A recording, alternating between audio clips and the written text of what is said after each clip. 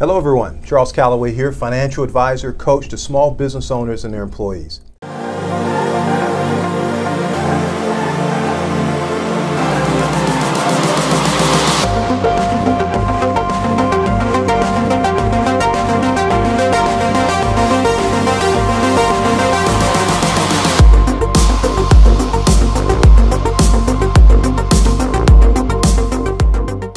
Tony, thanks for allowing us to come and spend some time and learn from you today. I'm honored. Thank you.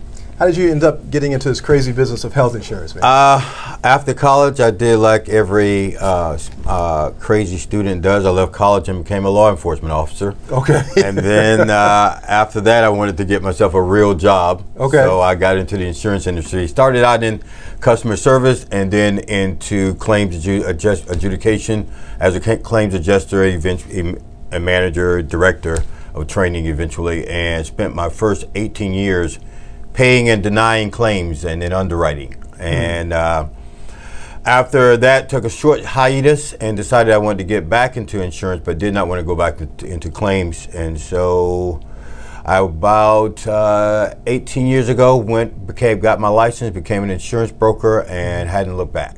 Wow.